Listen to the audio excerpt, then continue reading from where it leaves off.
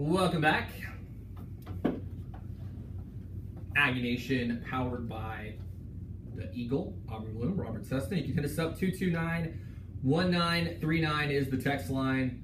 Let us know what is on your mind. So let's just dive right into the text, Cease, and then we'll, I don't know, go from there. Whatever y'all want to text us, we'll talk about it. Like I said, lots to talk about. No. Lots of angles on this A&M team right now, so we'll just dive in. First text said, I think Kyle is a very good quarterback and better than Tannehill was at this stage of his college days and has a pro career ahead of him. But if someone's offense only has success with scrambling Johnny-style quarterbacks, then I think Kyler would be the better fit. There's a little bit there. One, Tannehill hadn't really played quarterback yet, and he was behind Gerard Johnson. If Gerard Johnson wasn't there and Tannehill was playing quarterback, would Allen be better? I don't know. We don't know that because Tannehill really didn't play until he was a junior. So kind of a little bit of an interesting situation there. The thing about Kyle is again, in a big game, he wasn't very good. And I know some of that's on the offensive line and potentially some of it's on the running backs and potentially some of it's on the wide receivers. And we're not in there. We don't know what they're supposed to be doing. We don't have access to that much. But to me, he just doesn't look comfortable in big games. And he gets frustrated and then he tries to press a little bit. That turnover he had in the red zone was absolutely killer for A&M in this game. You can't have the ball away from your body like that. I mean, you've got to see that. You've got to feel that coming.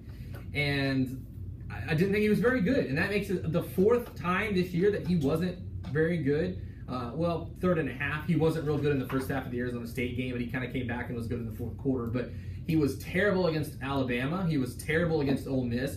And then he was not very good in this game. And I know that maybe there was some injuries, maybe there was some other stuff, but my point at the end of the last segment is, if you're A&M, if you're a fan right now, you're not going into next season going, hey, everything else didn't work, but at least we've got Kyle Allen. You know, that's not what you're saying. Right now you're going, can someone beat out Kyle Allen, or is this the best we've got? I think that's the question now. He wasn't good, and you circled a turnover because one thing someone has preached the last half of the season is turnovers are the key. So A&M at that point, certainly in the ball game, they're about to score at least 3 points, and when you're that in close proximity of all the defenders, and he studied by film knowing that this is an attacking defense, so they're going to be slapping at that ball. Just a bad play for Allen not to protect the football. That play might have won the game. We're never going to know, but if A&M kicks the field goal, I mean, what 3 points would have done at that time for their confidence. And this was an LSU team that was waiting to lose. I felt this was an LSU team waiting to lose. But getting back to the, I love the texter's point because I don't have a good answer for that, because should they go more spread? And the fact is, you have a mobile quarterback. Would that be would they be better off? And I'm not saying necessarily Kyler Murray. Maybe we haven't seen him. I'm just saying they have a decision to make. Do they want to go where they're at, tweak things a little bit, still going to be a 50-50 team? Or do they want to have a quarterback that could possibly run for 100 yards every game to complement that? That's some decisions they're going to have to make, because could they go forward with both? Well, they probably maybe should have done that. See, I thought we might have saw some Kyler Murray Saturday night. We don't know if he's 100%. That's a question. But once again, talking about all these questions that Kevin Sumlin has to decide himself, not his staff. He needs to decide what kind of offense, what kind of quarterback are they going to have going forward. I think that's a legitimate question. Yeah, I mean, there's a lot to unpack at the quarterback position, because one, when Kyle did go down in that final series, it was Hubenak that came in and not Murray. And I don't know that, frankly, Kyler had his chance and was even worse than Allen was. So I don't know that that's necessarily where you're going either. And the thing for Murray, right. And that's what I was going to say. Murray is going to get better. But the thing is, he showed some of the downside. He scrambles against Auburn, he gets hurt, and then you lose him for the rest of the game. And that is the risk of going to a mobile quarterback and a scrambler. If you're going to risk their health and you don't have another scrambler behind them, then you're kind of back where you started anyway. So I don't know. Or if your scrambler's not physically like a Cam Newton or Tim Tebow that can take a beating. Kyler Murray cannot take a beating. Yeah. Let's see, a few more. So John in Cyprus said, people are down on Spav now, but one day we will all be singing his praises for converting us from a football school back to a basketball school. Long live the Rowdies. Wow. That's what John in Cyprus had Someone had some cheer this weekend while I watched some of those games. We're going to talk about basketball later, probably. Okay. We might have to hold that until tomorrow. Yeah, that's cool. Trust, hoops is coming. Hoops is not going anywhere. Yeah, well, yeah, people know me enough to know that we're going to get to basketball eventually. I like this text, and I like all the texts, but this one especially. Before we pick an OC or quarterback for the future, someone needs to decide who we want to be on offense. We haven't had an identity 100%. all year, and that needs to change. That is 100% true. A&M's got to decide if they want to be an air raid, if they want to be a pro style, if they want to be a West Coast, if they want to be a spread run, a kind of a power spread, as people are starting to call it now. Whatever you want to be, I think it can work. I think any offensive system can work, but you've got to pick one. You can't dabble in a little bit of everything. And that's what it looked like to me A&M was doing too much this year. A little too much hands in all the pies instead of just picking one that you like and going with it. Someone said having young quarterbacks has nothing to do with wide receivers not blocking and the O-line standing around while the guy they're supposed to be blocking is jumping on the quarterback. Which is true, too. The offensive line was a problem, certainly in this game, and has been a problem all year. I agree with that one, too. The offensive line is, like you said, where things have to start. And I don't know that it was a talent problem, or I don't know if it was a coaching problem, or if it was a development problem. There's three things there. And you and I looked at the same time. There was one play. I thought it was a screen. Saturday night that LSU sent 4 people against 5 blockers, and 3 guys got to Allen. And I'm saying, what happened? Now, maybe there was a screen. Maybe someone read something. But that play, looked and I go, wow, there's a problem why A&M's having problems on offense. The line just, and I understand, Coach Les says, well, it's not one person, it's 5. This year, A&M's 5 offensive linemen, a lot of times were not seemingly on the same page to me when I was watching the game. And here, like I said, there's 3 things, and this is for any position, and the simple truth is that the media here at A&M and most schools these days doesn't get to watch enough to even hypothesize on the problem, Correct. Much less actually know the Correct. problem. But there's 3 things. You can either recruit great players, you can develop great players, or you can run a great scheme. And I don't know which one of those 3 was the big fall down this year. You know, were they not coaching them up? Were they not good enough to start with? Or was it the scheme? We have no idea. And that's the thing that someone's got to figure out this offseason, is where that problem went on the offensive line. Someone said, who would be the best OC that's attainable to bring in? Also, do you see a shift away from the air raid? That's from Dave in Clear Lake. Attainable is an interesting word because I didn't think if you'd asked me the day after the LSU game last year if John Chavis was attainable, I'd have said no way.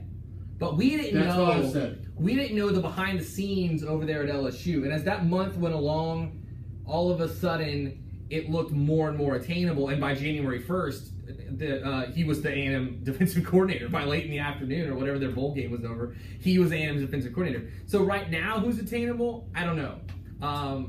Here's the deal: is at this place right now, whether Spavital saves his job or they go out and get somebody, you have to look at Texas A&M. What is available here? If you come in, whether you're now Chavis is the end of his career, so he's not going to go on and be a head coach somewhere. But you come in here and A&M rips out 3 double-digit win seasons in the next 4 years, you're gone. You could pick your ticket. If you help that, if you're one of the main 2 guys that make that happen, just look at the jobs you can get. You look at Kirby Smart, the jobs he's turned down. If an offensive coordinator comes in here, no matter who it is, and A&M has that kind of turnaround, you will be the next job coach at a Missouri, a Georgia, whatever's open. You be the next Tom Herman. Look at Tom Herman. If Right. you do that at A&M, so when we don't know what's available out there, never say never, because John Chavis proved that last year. Yeah, the 2 things are that there's a great talent at Texas A&M. You're going to be on the biggest stage there is in the SEC West, and someone has a reputation of guys that have gone on to be head coaches. We've seen this. Now, whether or not they're having success, that's maybe a topic for another day, but at least has that, that opportunity is there. So there are probably guys that are attainable that right now you don't even think of. Guys that are potentially head coaches somewhere that are, either going to get fired over the next month or however that's going to go. the thing to me, and is more important than speculating on every offensive coordinator in the country, is the second part of the question, and that's, do you see a shift away from the air raid? I wouldn't think so. We talked about this after the game, and we talked about this on the way back yesterday on that long drive from Louisiana, though not as long as the drive from Tennessee, but a relatively long drive. Still some roadblocks along the way home. Yeah, some traffic on the way. But is A&M's personnel, if you want to get a guy in here as an OC, and granted, Spavital hasn't been fired yet, so as far as we know, he's still A&M's offensive coordinator. It could be, like but, I said. But it is more, they almost have to be a pass-first spread offense in some form or fashion, whether it's an air raid or whatever you want to call it, or however they do it, just because of personnel. Their best personnel group is wide receivers. Their worst is probably running backs. And so, I know that Keith Ford's going to be eligible next year, and they've got some guys coming in, but who knows how good they're going to be. I mean, we thought Brandon Williams was going to be the next great running back when he became eligible, and he spent last year playing corner. So it's hard to say that for sure. If you're looking at this roster, though, you're saying the best personnel group, wide receivers. And you've got to find a way to use them. And I think you almost have to be a pass-first spread. Now, whether that's exactly an air raid, I don't know. But I think they're kind of landlocked there. The other thing is Sumlin is not, and this was my post-game column, and I know some of you guys have read it, but Sumlin's not on the hot seat. He's not getting fired over here over the next month.